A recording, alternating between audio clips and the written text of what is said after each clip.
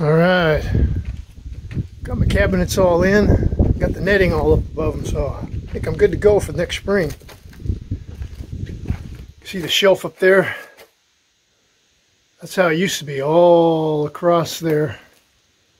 Even where the cabinets were, I had shelves over there. I cut this shelf off right here.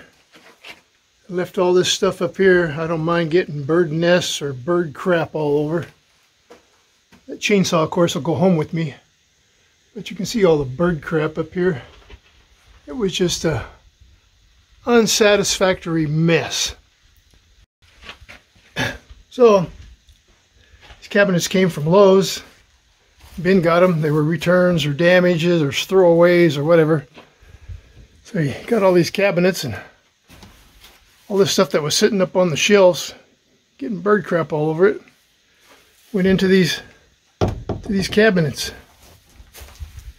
Oh, and the windows I made out of pieces of tempered glass my neighbor John left when he died and his sister gave to me.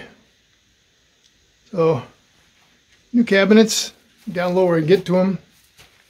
New battery box, I went and got 4 more batteries, so now I have 2 battery banks. I can run in parallel.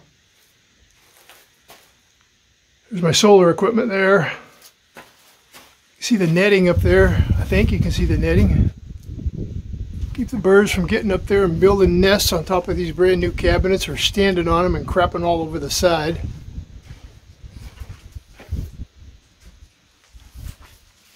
Look at there, brand new Bosch tools. Somebody left them here. So I took them out of the bags and put them in there and figured they must belong to the cabin. Ben left those here.